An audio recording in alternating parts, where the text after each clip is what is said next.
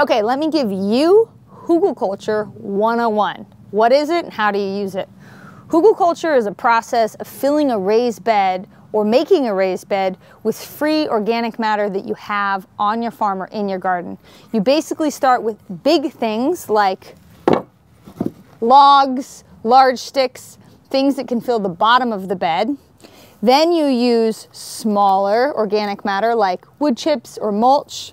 Then you use compost. And lastly, you fill it with something like a topsoil or soil that you get from your garden. The beauty of this method is it's a lot less expensive than filling with just bagged mix. The downfall of this is as this organic matter breaks down, your bed is going to fall. The level of soil is going to fall. So each year you're going to want to add more and more organic matter.